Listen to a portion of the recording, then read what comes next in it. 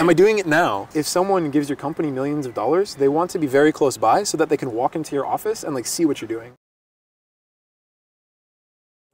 Всем привет! Добро пожаловать на канал Блог ТВ и в Кремниевую долину. Меня зовут Вика, рядом со мной Эндрю. Он американец. Привет. Программист. Немного говорит по-русски, но сегодня мы поговорим о его работе и будем говорить по-английски. Я надеюсь, это натренирует ваш слух и будет полезным для вас. Но если вы не уверенно себя чувствуете в английском, то включайте субтитры и читайте русский перевод.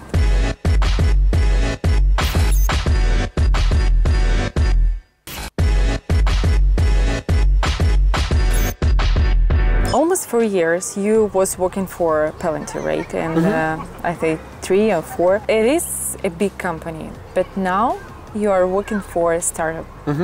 And why? Oh, why? Why did I leave the safety of the mothership, the nest, to sort of go off into this wilderness of startup insanity? There's a point as an engineer, while you're progressing through learning about different technologies, learning about different techniques, you get to a point where you want to understand something beyond just sort of the code in front of you. I mean, once you've gotten to a certain point in understanding that code, you feel comfortable with it enough that you want to start like maybe picking up some other interests along the way. And so I became interested in understanding a bit more about how the organization operates as a whole. I wanted to understand how recruiting works, like on the inside. I wanted to understand how hiring works, how pricing a contract for hiring someone works, to understand more about the sales pipeline, how customers are acquired, what the contract negotiation with customers looks like, how you design proof of concept, like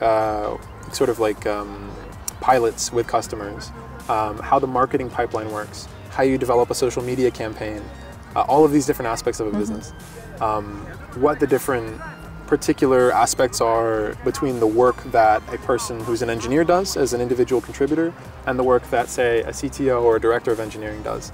And at Palantir, the organization was large enough that I would never really be exposed to those facets. I wouldn't be exposed to the people in those positions in that organization enough to understand more about like what actually is happening there. I wanted to sort of break out of that safe place and go into this place that's like kind of like dangerous and uncertain and interesting to understand more about that. And when I was looking for a company, I chose the one that I ended up at based on the people being people that I thought I could work with, the compensation being enough that I felt like I could live with it, and the product being something that I actually believed could work.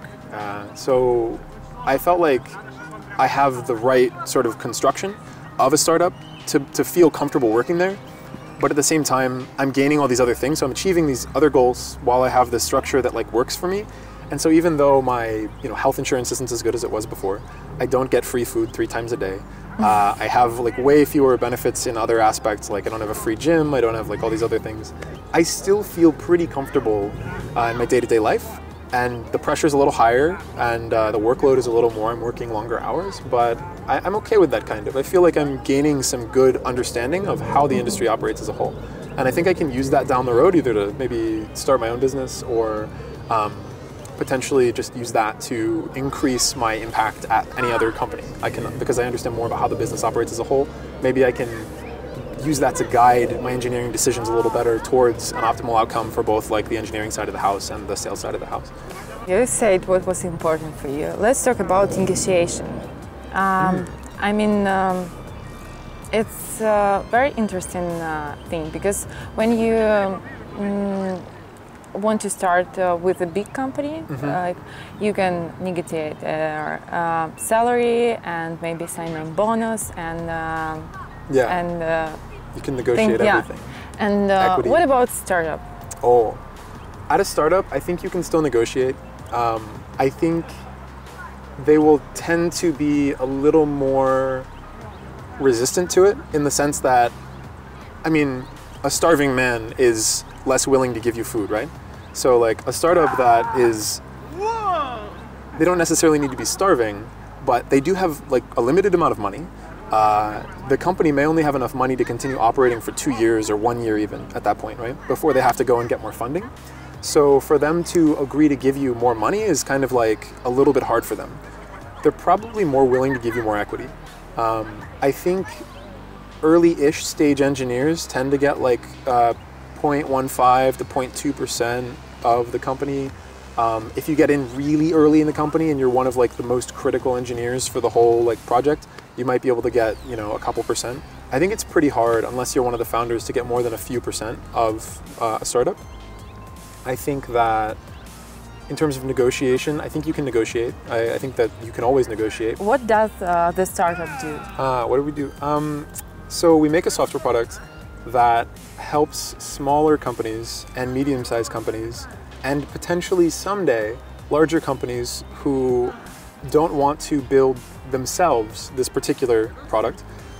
We help them to do a thing called experimentation, which, if you think of companies like Google, Amazon, Facebook, LinkedIn, these companies all have a ton of users. When they release a new feature, a change to some part of their product, like maybe how ads are displayed or the color of a button, they don't want to release it to all of the customers at once, because if that has a problem with it, that prevents, you know, the website from working on maybe, you know, some particular browser or something, then they could end up impacting maybe 30% of their customers, and that would really, really impact their reputation, their profitability.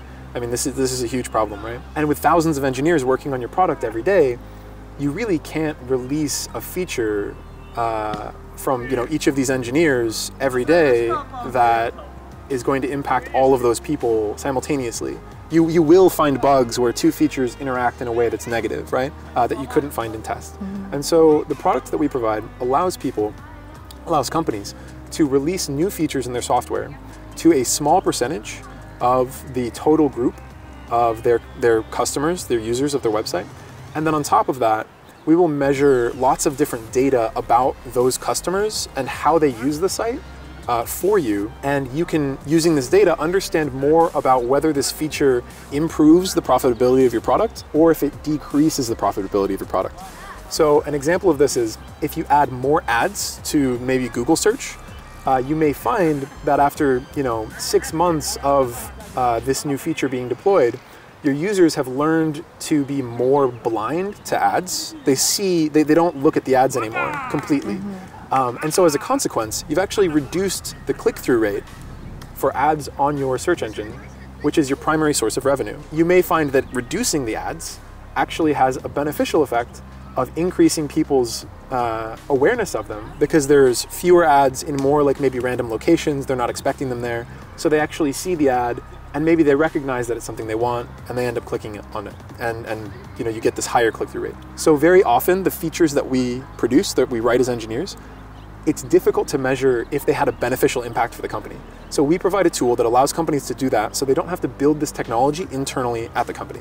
The goal, the mission, the total mission of the company as a whole, is to actually power like the world's decisions, software-based decisions, using this data. So it's kind of like a pretty like high-minded, sort of like glorious kind of goal, but the day-to-day work of the company is selling a software product to other companies that they use to release features safely, and also in a way that they can measure the performance of those features, not performance like speed, but performance in terms of the profitability of the company.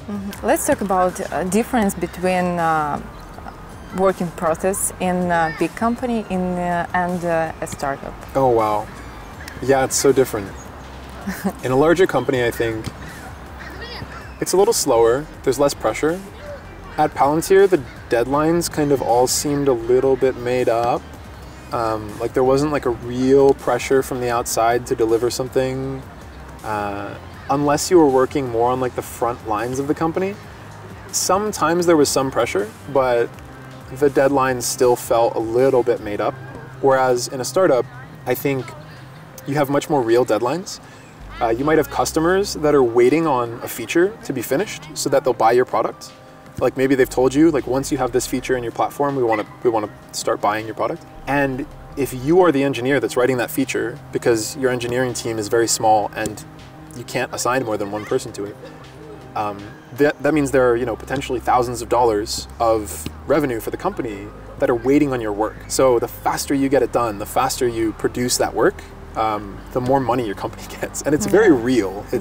I mean, it's right there in front of you. You can like calculate it on a piece of paper exactly how much money is being produced by the work you're doing. It's quite different, I'd say. The day-to-day work is very different. At a startup, you have much more input on all kinds of decisions. Like one thing that I had a little bit of input into recently was the decision of which 401k provider to go with. I'm realizing now that your audience might not be familiar with what a 401k is. So that's like it's a financial plan that a company provides you that allows you to save for retirement, kind of like a personally managed pension plan. And private companies sell these to companies. So I actually had some input on a decision like that, which is obviously not a software decision at the company, right? I've been able to talk with people about which office we're moving to next, things like this. So I feel like I have a voice and an opinion that I can sort of provide in decisions that aren't related at all to software, which I would never have at Palantir. I mean, can you imagine, you know, somebody at Facebook, an engineer saying, yeah, I think we should move to this building like next year. It wouldn't really, their voice would have no, it would be just a giant like hall of silence, right? Like no one has a voice except for the team working on it. So yeah, I mean, you have way more impact. It feels really cool. I like that. What do you think about Silicon Valley as a place, tech mecca? Why it became? That's a history question. I don't think I'm well equipped to answer it. I don't know why it became a technology. Why a lot of startups want to start business, to develop business here? Today? Yeah. Okay, the investors are here. I mean, that's really what it is. If someone gives your company millions of dollars, they want to be very close by so that they can walk into your office and like see what you're doing. And they can come in and like talk to you, the founder, if they have a question, or if they want to have a board meeting. They don't want to have to travel very far for it, and they want it to be like in person.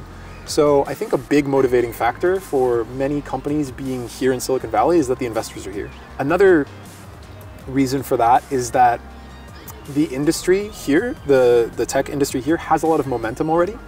And what I mean by momentum is that if you have tons of engineers working for companies in an area, companies want to start their company there because there's a larger availability of engineers in that area, because engineers are trying to go there because they want to be in the tech mecca. Your engineers will tend to perform, I think, a little better than engineers in other areas, because on weekends, if they go out to the bar, they might overhear a conversation of two people talking about some technology. You know, what I'm trying to say with that anecdote is that the engineering culture is so dense in that area that they have inputs from other engineers, other organizations, other signals that provide them with information and learning about the thing that they're doing for work every day. And so, because they're exposed to so much more, this cross-pollination happens between organizations. So if Facebook develops a new technology, I'll probably hear about it before the guys on the East Coast will. If I do hear about it before the guys on the East Coast, and I'm competing with them, then maybe I can implement this new technology at my company, and as a consequence, be able to drive revenue at my company faster than the company on the East Coast can, and outcompete them in the market. It is said that Americans are very good in presenting and selling themselves in interviewing. Oh. You, as an American. Am I doing it now? Is this? Yeah. Am I selling myself? For example, I'm recruiter, and I call you and say, Andrew, please tell me about yourself. I don't know if this is true for all Americans, but I would tend to want to present like sort of the best version of myself in a conversation like that. So if they say, tell me about yourself, I'm not going to tell them bad things, obviously. I'm not going to say, well, I'm good at this, but you know, all of these problems. I'm probably just going to say, well, you know, I'm this person that's interested in these things. I like this, and this is what I do with most of my time. I'm going to try to be honest, but presenting really the things that are like beneficial, I think. I mean, it's... Can we, like, let's conduct a master class, for example. We could. You want to change your job right now. Okay. And what are you going to say to recruiter? If I wanted to be recruited by another company, the first thing I would do is I would go and I would update my LinkedIn with what I think the company that I want to recruit me is looking for. So I would go and I would read their job postings, and then I would use information from their job postings to sort of update my LinkedIn to just be a little bit more tailored for that audience. I'd probably update my resume in a similar fashion. So I do like a little bit of preliminary work to make sure that like the version of me I'm presenting is the version that suits what they're looking for. Following that, I might spend some time reading more about the company's product, how it works, to understand the kinds of problems that a person in that role at that company would face. And so to understand more about maybe what their challenges are. When I understand their challenges, I might try and go read up on the cutting edge of like the current solutions for those challenges. If I can, an ideal sort of thing to have in that situation is a friend who works at a similar company that produces something similar that I can talk to at length about their company and the challenges they face. It may not line up perfectly, but it'll give you more context to understand the other company from. And then sort of at the end of this sort of long process of analysis, I would then take the step to either contact them directly or try and get their recruiter to contact me. It's not ideal if you reach out to them first. I think if they reach out to you, it's ideal because from their perspective, it looks more random. Yeah. It looks more like they've found you and not that you've come looking for them. Because if they think that they've found you, but you know all this stuff about their industry and their company and like all this, you know, related context, for them, they feel like they've found a really great candidate. And I think that that lubricates the interview process a little better. It creates a smoother transition from the initial contact with the recruiter into the idea that maybe this person is a good candidate, a good fit for this company. Why do you think Americans are so good in self-presentation? Do you have any classes at school? Like, no? Do we have any classes on it? No, not really. Because Russian is not good in self-presentation, yeah, I think. It's a good question. I don't know. I've heard, so in my travels abroad, in China, Russia, wherever, I've sort of heard that Americans are very kind of like energetic, that we sort of like are kind of like a little bit crazy even, that we stand out a little bit because our behavior is a little bit strange or like maybe we're too happy, things like this. I don't know, maybe the culture just like encourages that, and so we just have this, maybe this energy, I guess, all the time. Maybe we learn it from a very young age. Where do we learn it? Why do we learn it? I don't know. You know, it's strange. I don't really understand it myself. I think it's a part of your culture. Yeah, it might just be a part of our culture. I mean, they put fluoride in our water. So, and I mean this entirely as a joke, of course, but they put fluoride in the water because it helps with like the health of your teeth. You know, maybe it's that. Maybe it's fluoride in the water. Maybe it makes us all like a little crazy. Who knows? Okay. I certainly don't. Would you imagine that you work for Russian tech company in Russia? I mean, not here. So I've considered it actually. I've not considered any specific company, but I've considered the idea of it just because, one, it would be interesting for me. Two, I would get to work on my Russian, which is very bad, and I'd really like the opportunity to sort of like become very good at that because, you know, I mean, I'll have kids and stuff someday. And anyway, my wife's parents live in Russia, and so I've thought about maybe going and working somewhere in or around their city to just sort of be closer to them, which would be cool for me, cool for Kaita, but also because it would be interesting for me for a lot of other reasons. So again, this is kind of like a breaking outside of your comfort zone to experience something that's really interesting and different that you can use to sort of improve yourself, I guess. I've considered it. I don't know if I could actually do it. I'd have to get a working visa, a bunch of other things. Yeah. I don't know where the Russian tech companies are. I don't know how their salaries line up with like the cost of living in those areas. You know, I don't know what that would look like long term. Let's say I do that. At the end of that time period, if I want to come back to America, if I've saved up less money over that time period, then my savings when I'm back here in America might be like much reduced from what they would be if I was living, if I had lived here the whole time, working the whole time. So it's a difficult thing to justify from a financial standpoint because I think the salary would probably be lower, but maybe there's like a job at some Russian company in Russia where I'm acting as sort of like a liaison between like the American side of the company and like the Russian side of the company, but that's probably not software related. I don't know. It doesn't seem like there's a good role that I would fit into that would satisfy all of these different concerns, but I have considered it. It's a difficult choice. Yeah. In the end of this interview, could you recommend some sites for learning something that you use? Some, I know like that websites? Yeah, maybe Yeah, websites or maybe books. Yeah. Yeah. So I think it depends on what you want to learn.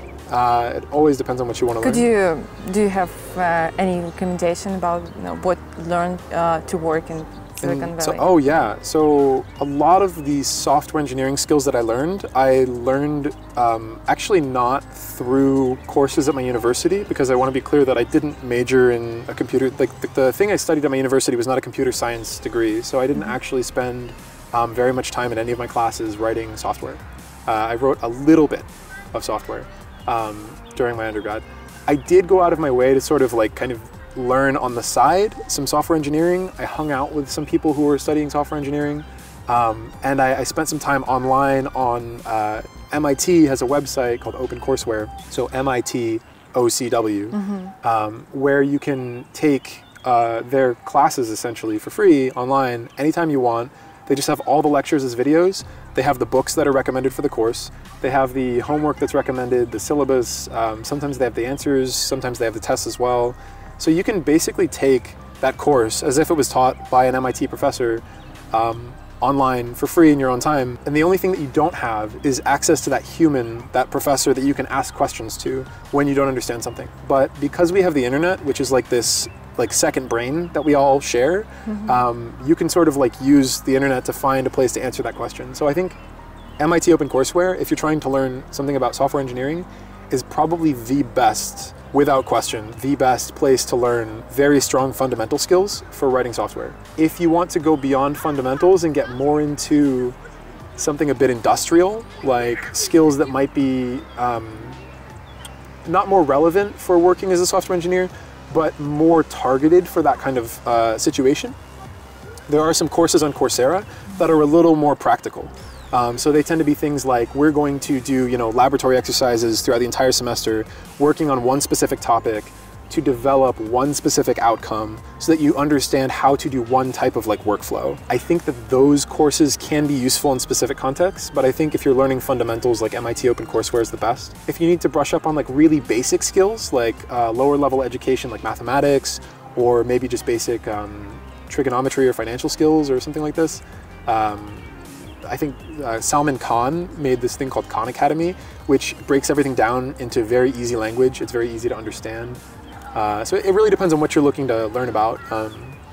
Yeah. Thank you. Thank you, Andrew, for the interview. Yeah. Well, thank you for interviewing me. Спасибо, Эндрю. Спасибо. Спасибо ты. Да, тебе. Тебе. А, тебе? Спасибо тебе. И спасибо вам за то, что вы досмотрели это видео. Я надеюсь, что оно вам понравилось. Спрашивайте в комментариях, если у вас есть какие-то вопросы. Я думаю, что Эндрю туда заглянет и, возможно, даст ответы. На этом все. Подписывайтесь на канал. Всем пока. Пока.